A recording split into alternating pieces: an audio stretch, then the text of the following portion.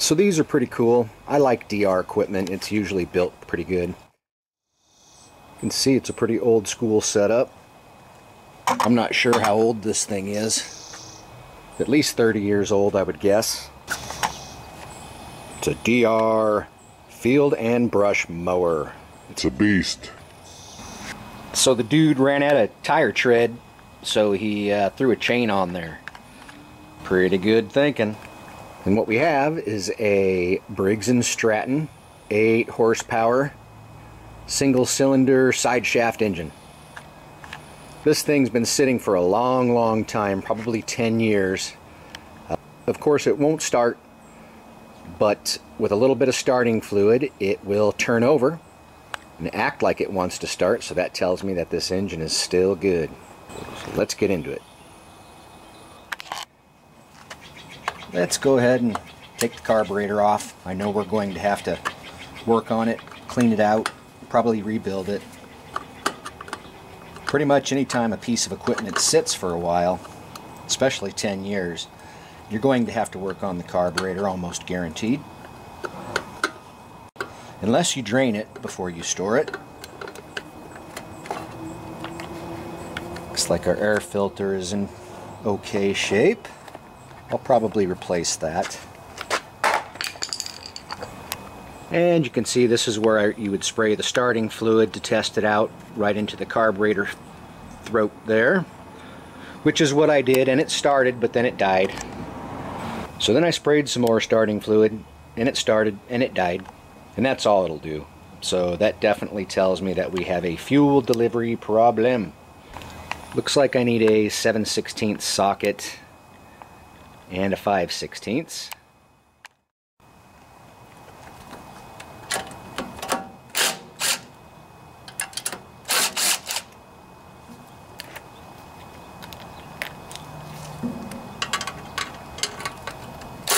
Ah, darn it.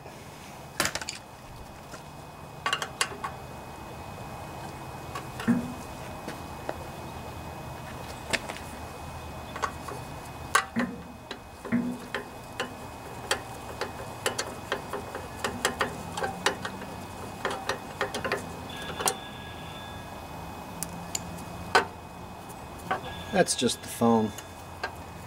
Don't worry about that. We don't answer that.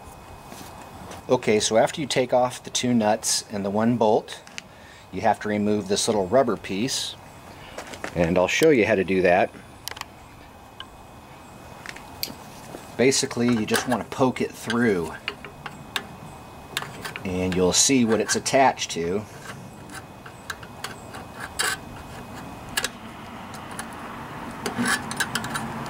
Wait till this car goes by so they don't have to look at my butt crack.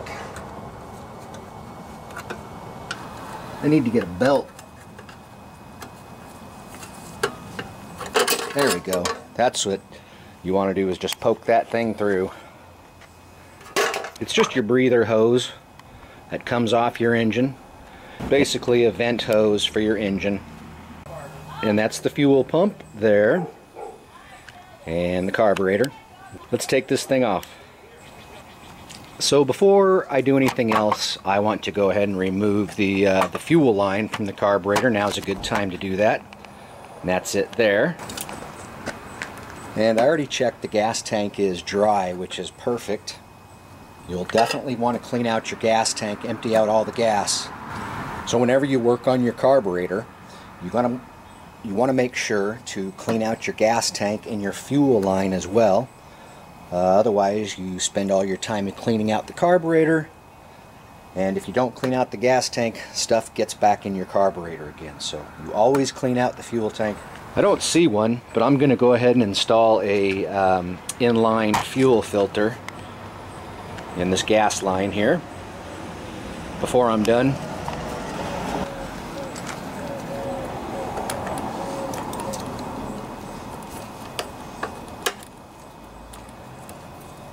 Give it a wiggle. Be careful, it's attached to a plastic piece here. That can break. Sometimes these are really hard to get off. This one's going to be difficult. I'm going to spray a little bit of lubricant on here and get a screwdriver and kind of work it in between the fuel line here and the inlet valve.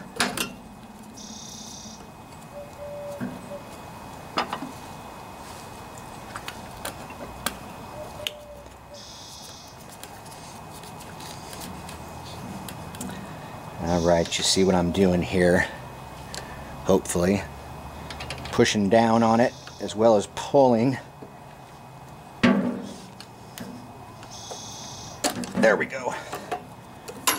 Alright. Now to get these funky little bolts out, you have to use, what I use is a 5/32 socket. It's a 6-point socket, size 5/32. It's my smallest socket I have in my toolbox. But it is what fits on here.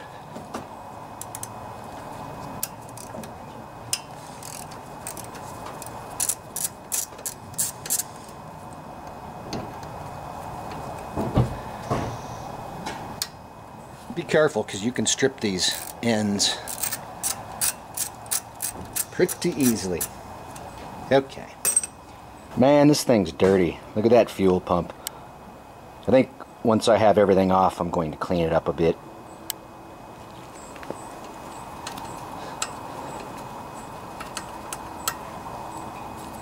Okay, so this carburetor is only connected with these bolts.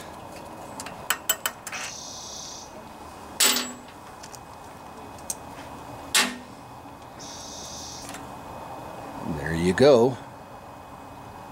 And to get it off the linkage, up here, what you need to do is basically just rotate back up here.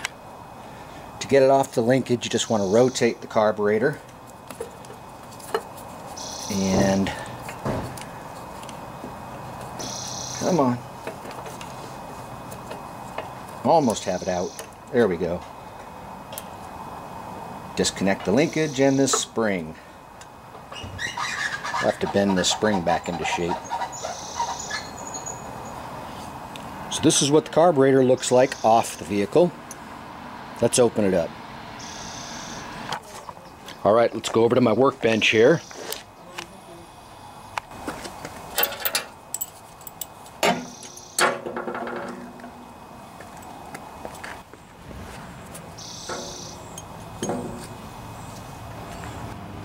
Alright, so I have a 7/16 socket here, which is what you need to take off the float bowl. And you have a gasket. Sometimes it stays on the carburetor, sometimes it stays on the bolt here. There we go. So not too bad. But you can see there's some sediment down in there and some areas this carburetor needs to be cleaned. And you also have a gasket that goes here, and it looks like it stayed on the float bowl. Take it out. Just grabbed a rag and wiped this out, and you can see we're in pretty good shape here. I've seen much worse float bowls. And if you do have any rust in the bottom, this has a little bit in there. You want to make sure to scratch that out so it doesn't flake off and plug up the carburetor. So you can take off the float here real easy. You just pull out this pin and the float, and you can see the float valve here comes right out, and this float valve just sets in there, so it'll just pop right out of place. Yep, this is pretty good news. This carburetor is in good shape. Nice and clean on the inside. One thing we will have to do with it is take out the emulsion tube, which is that brass piece down in there. And you need a slotted screwdriver to get down in there. You have to be real careful, because if you don't have the right size screwdriver, they actually make a special tool, which I have. It's very easy to strip out that brass piece, and then you're screwed. So this here is the actual tool. You can see it's kind of a fat, stubby screwdriver, but it is a special tool from Briggs and Stratton. I don't remember the part number, so don't ask. Let's see if we can get that thing out.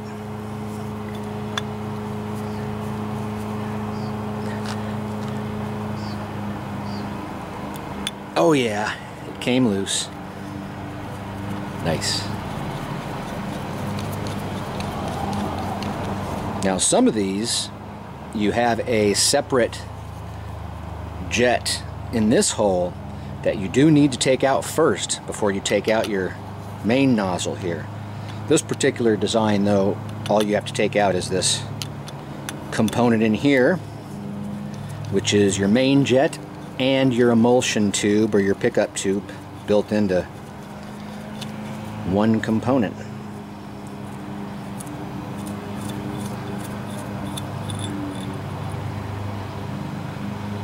And still pretty clean in there, but you can see these little tiny holes that need to be cleaned out before you go back in, before you go back together. And of course a hole up through the middle here, and you'll want to clean out down in there. Just make sure you get any sediment out of the carburetor at this point. You can see there is some crusty stuff. Needs to be cleaned off here.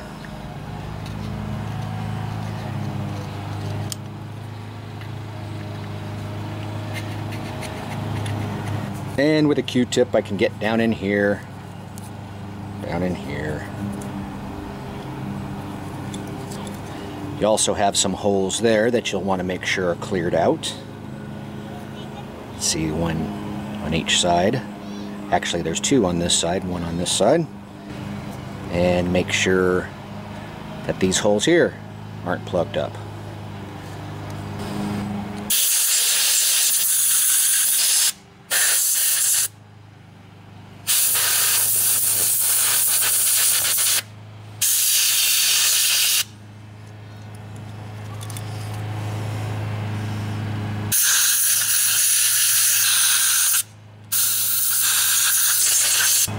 So I think we're clean enough to go back together. So I look down in here and we're clear. And our jet emulsion tube is nice and clean, so let's go back together here.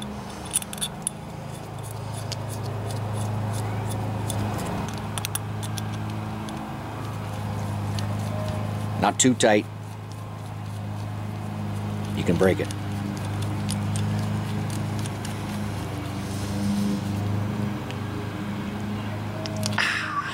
Go. So here you have your float and your float needle, and the float needle here is a maintenance part, which means that they do wear out, so it's always a good idea to put a new one in when you're inside a carburetor. And always use genuine Briggs and Stratton parts. This is the part number right here. Alright, let's clean this off a little bit. Slow-mo.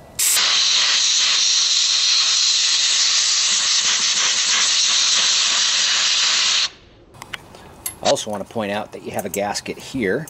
You can see it's all one piece.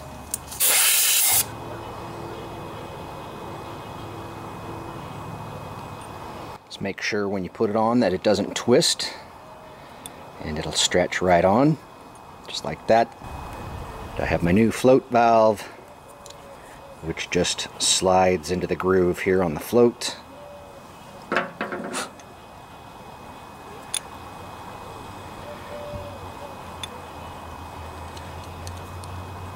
Just like that.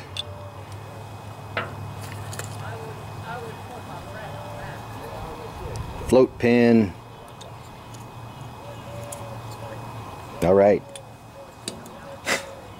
I'm just going to clean this out one more time, make sure it's spotless. All right. Everything's clean. Back together. You also want to make sure to clean off this little bolt. Looks like I'll be able to reuse this washer.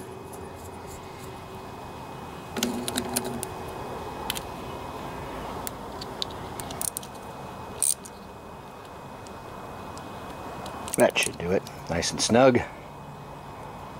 I've already cleaned it off.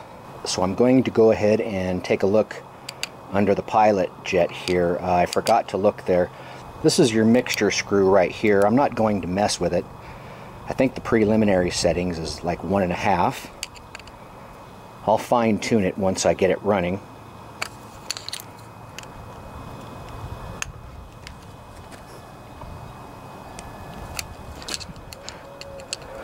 So there's a jet down in here, or a passageway, that you'll want to make sure is good and cleared out.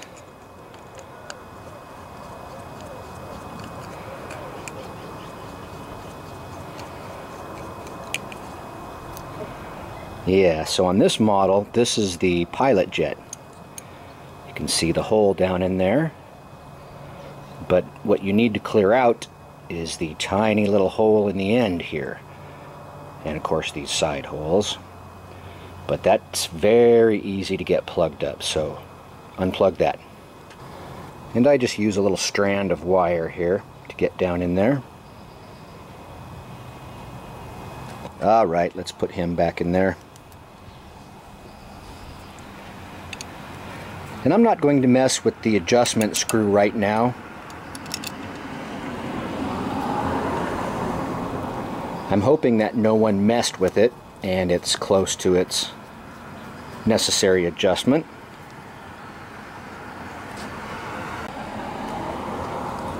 So this little jet's pretty easy to break. Be careful when screwing it in. Not too tight. Alright, so we're ready to go back together. Alright, time to replace the fuel line.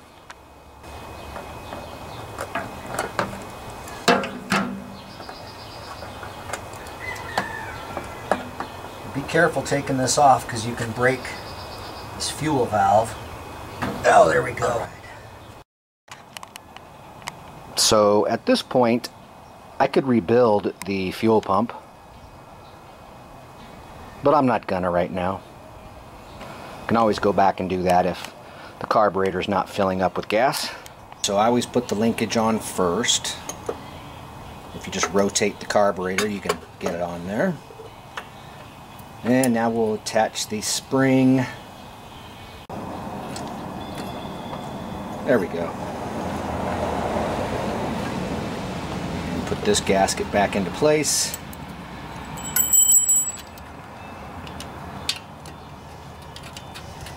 There we go. And this one. Yep. And we can reconnect this fuel line here and just make sure it doesn't get crimped or bent.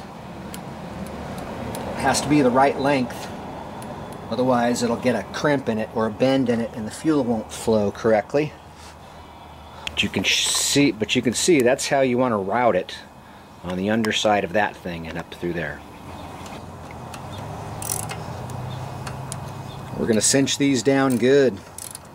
Make sure to squish this gasket here that we reused.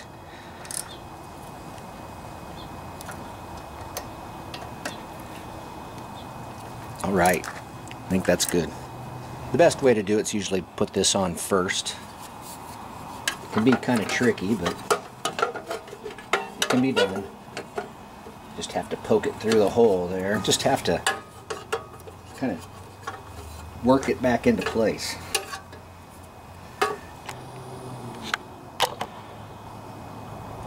So I almost have it through now. Just have to use my screwdriver and just poke that little sucker through. Ah, finally. So when you put this piece back on, you want to make sure that this choke lever lines up with this, so when you flip it, it moves that. It turns on your choke.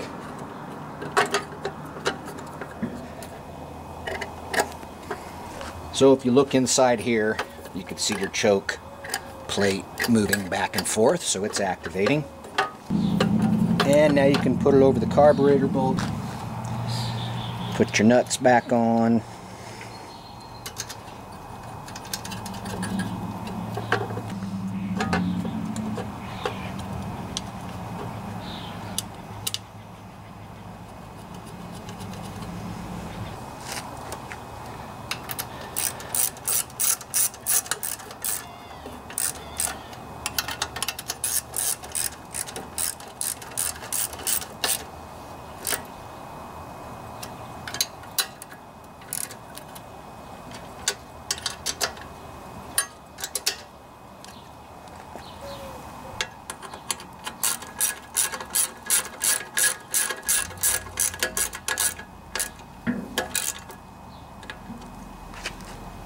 Here it is, brand new, and you can see that is the part number right there.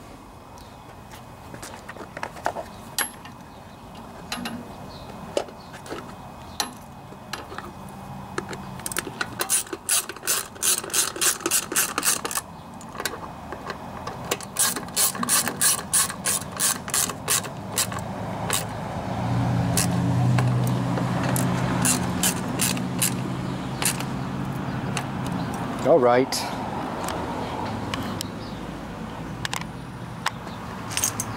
Well, I just want to make sure one more time that this gas tank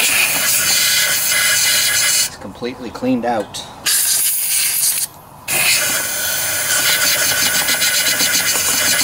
So I can also see that this thing has the wrong spark plug on it.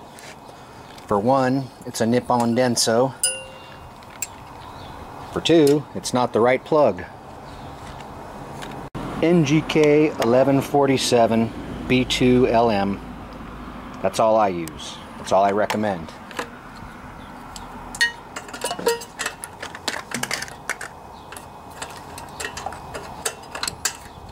Oh boy.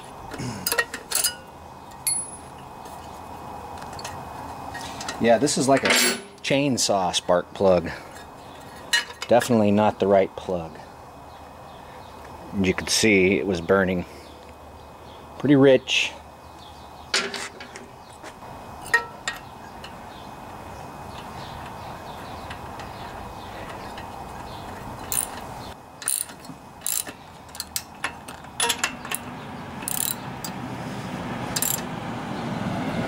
There we go. It's your old school kill switch there.